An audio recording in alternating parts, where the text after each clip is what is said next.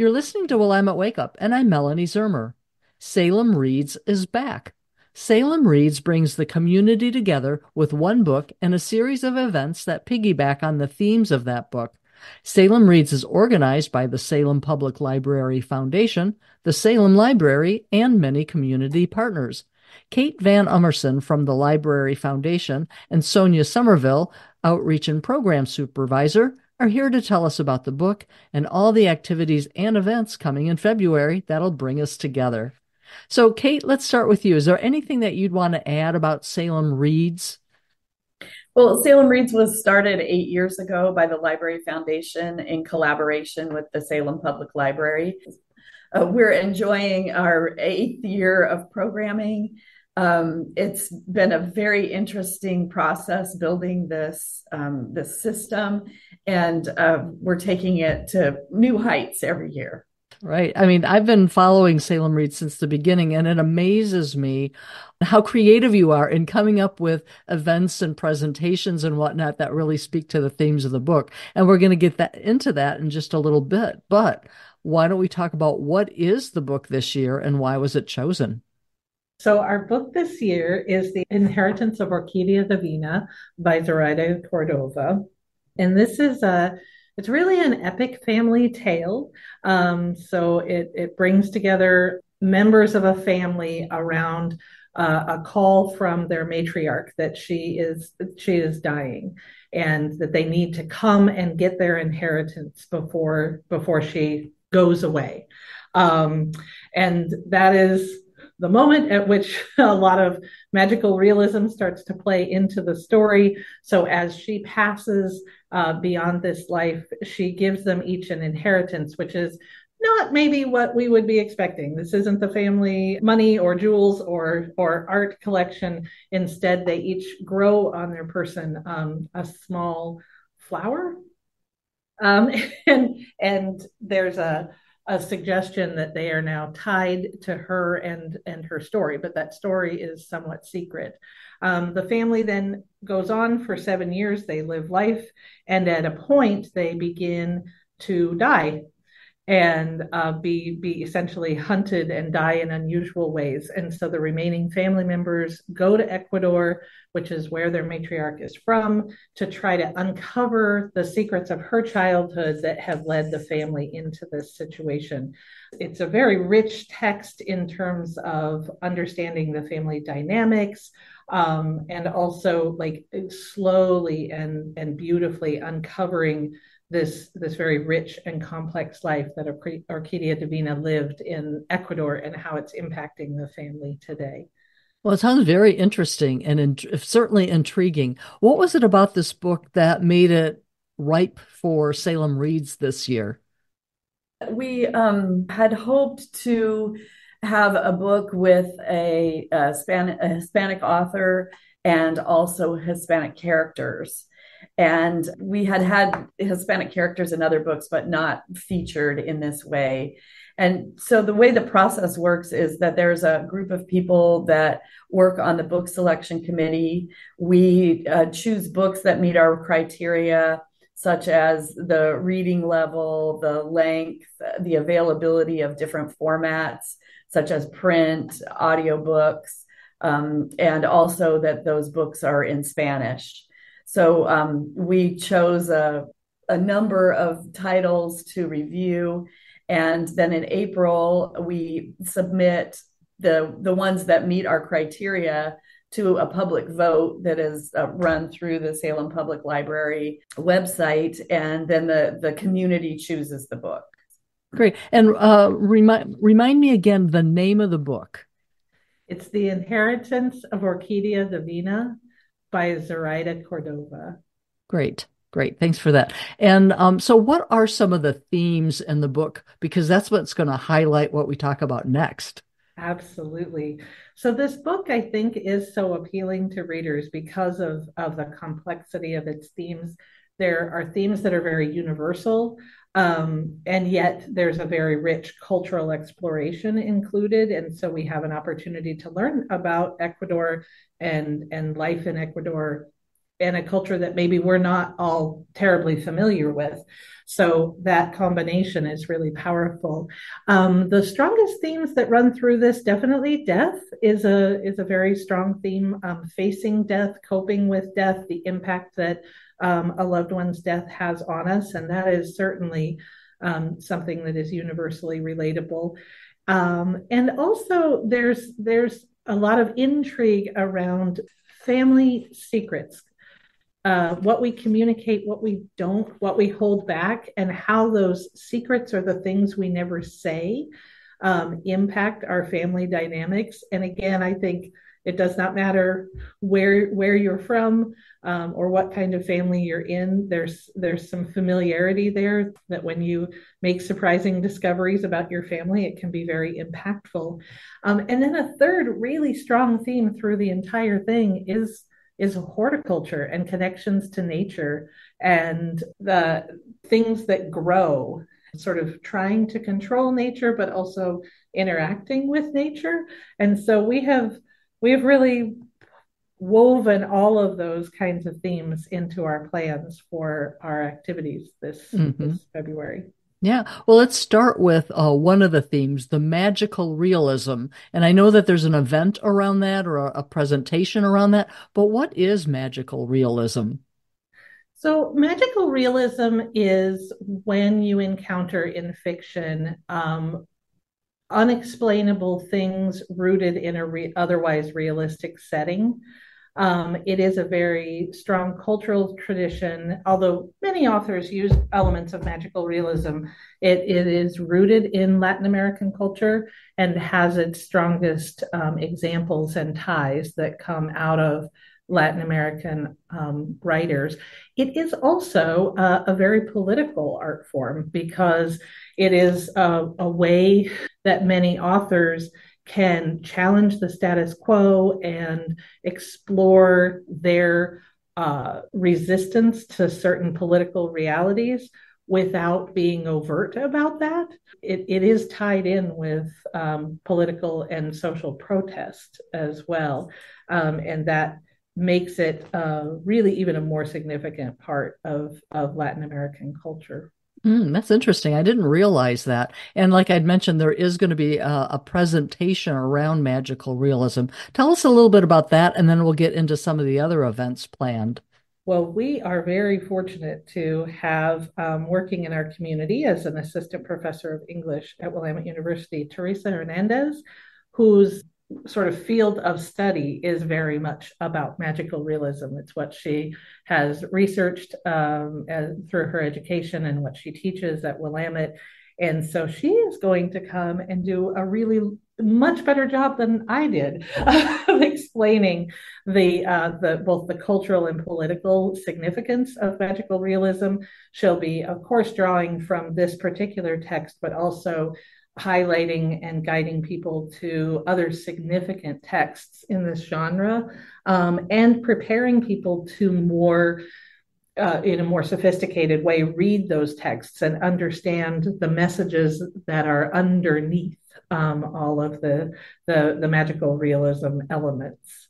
So we're very excited to have her. She'll be here at 6 p.m. on Tuesday, February 13th. And I really hope people take advantage of that, and everyone will walk away with some inspiration for further reading. Like now that they have a better palette and understanding, she's going to give some book lists for people to go and continue to explore this really significant genre. Well, thanks for that. And if you've just joined us, I'm talking with Sonia Somerville, who you just heard speak, and Kate Van Ummerson, and they're both part of the Salem Reads project, which of which there are many events coming up in February, and it's all based around the book The Inheritance of Orquídea Divina by Zoraida Cordova.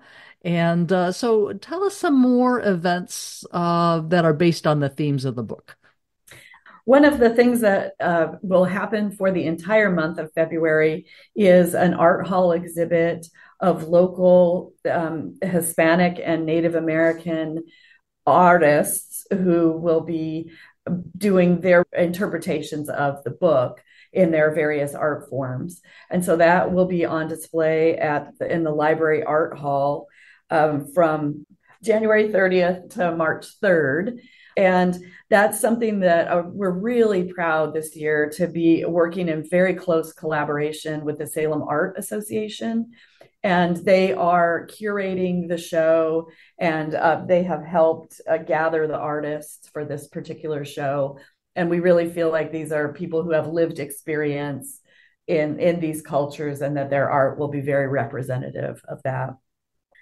We also have a city club meeting, and that is around the subject of genealogy. And so that will be February 2nd at the Dye House in the Willamette Heritage Center. And it starts at 11:30 and goes through 1. It's a lunch meeting of the city club. Then we have radio shows, this radio show, as well as talking about art. And the Talking About Art show is on Friday, February 9th, and that's at 9 a.m. Joel Zach will speak with the artists about their interpretations of the art. And both of these programs are also ones that are archived, so you can listen to them later if you miss them live. And then we have a history lecture on Ecuadorian history, and that's with a professor of Dr. Marco Plasenia. And that is to learn about the Ecuadorian history that's so woven into this work. And then we also have a documentary movie called Oil and Water that is going to be shown at Laux Auditorium at the library on February 1st from 6 to 7:30. We also, as we always do, are encouraging our community to get together and talk about this text, explore what we've learned and learn from each other. So we have 3 book discussions planned. There's one here at the library. It will be our noontime book discussion on February 6th, but we are also heading out into the community for these discussions. We have one planned at a book and brew. So this is for adults only because we are meeting at a brewery. We're meeting at For Tomorrow We Die, which seemed like a really good place to meet and discuss a book about a woman who dies tomorrow. So we'll be buying some snacks. We've got a beautiful room there that they're accommodating us with, and inviting people to come and just perhaps enjoy a beverage and have that discussion. And then that's on February 21st. And then the following day, we will be having a book discussion in Spanish. And that is being hosted. We're partnering with La Casita, which is in Northeast Salem, and with a group of folks who meet on a regular basis, but everyone is invited to come and join in that discussion. So one of our librarians will be there to lead that discussion in Spanish. And then at the end of the month, like I said, another very strong theme here is death. And so we're going to get into it. We're going to talk about this. So we have 2 Death Cafe sessions planned. These are a branded style of getting people together around cake and tea and encouraging them to open up and talk about their feelings about death and their thoughts.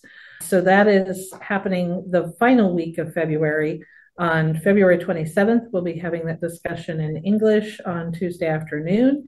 And the following day, we will have a Spanish language Café de Muerta in the evening at the library. And then finally, the final theme, like I said, nature is an important theme. And so we are exploring that in 2 ways. We're making, beginning of the month, there's a session to make ribbon roses. There's a very special, intricate way of folding ribbon into these beautiful small roses.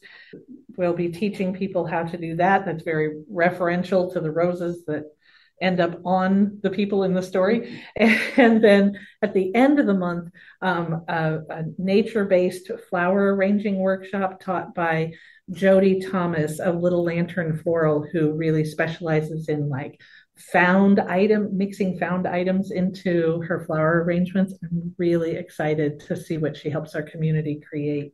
Well, that sounds really exciting. And again, if you've just joined us, we're talking about Salem Reads, and it's one book, one community. And the book is Inheritance of Orquídea Divina. Am I saying that right? Orquídea. Orquídea Divina by Zoraida Cordova. And all of these events surround around these themes. And I will plug that we do have a Salem Death Cafe, two of them, one that meets virtually and one that actually meets at Tomorrow We Die. Once a month on a Wednesday, they meet there. So all of this is quite relevant. And well, I'm at Wake Up just aired a years long series on death and how to die well, a series called Taking Charge. We've talked about a lot of events. I know there's more that people aren't going to remember the dates and the places. Where can people go to get a list of all of the events happening? So there are a couple of different places. A really great place to start is on the Salem Public Library website. Our main landing page has a news story. From there, you can actually view and download the beautiful PDF of the beautiful flyer that has been created for this month. You can also visit the Salem Public Library Foundation webpage. They have an entire piece of the site that is devoted to Salem Reads, and print copies of this flyer readily available at the library. We have a display where we have all of the books out for people to come and check out and enjoy, and that does include the literature to support it. So would encourage anybody visiting the library to pick up a flyer and see if they're interested in any of these events. Great. And other than the library, where can people buy the book if they want to actually own it? They can buy it at the Book Bin downtown and also at Reader's Guide in West Salem. And the friends of the Salem Public Library also have a few copies of it in their store, which is here in the library. All right. Very good. Very good. And I know some of the events you need to register for, and a few might even have a fee involved. So I think it's important for people to see that calendar soon. It is true. Now, all the events are free, so that's a wonderful piece Okay. of news. But there are two. Both of the craft based Hmm. are going to be, there's going to be more interest than we have seats, Sure. unfortunately. So the red ribbon, the ribbon roses, and the flower arranging are going to require advanced sign up, but everything else is open to drop in and enjoy. So you've told us how to find out more about all the events, and you've told us about the book, where to get it. Is there anything that we haven't talked about, Sonia or Kate, that you think people should know about right now about Salem Reads 2024?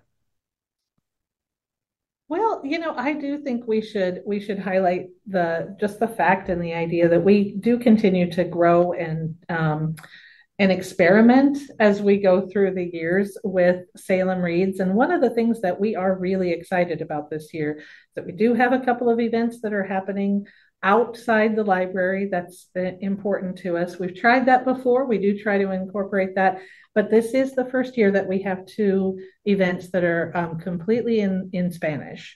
And we hope to really engage our community in a new way by running programs that happen in Spanish, and are very eager to see how that turns out. Thank you.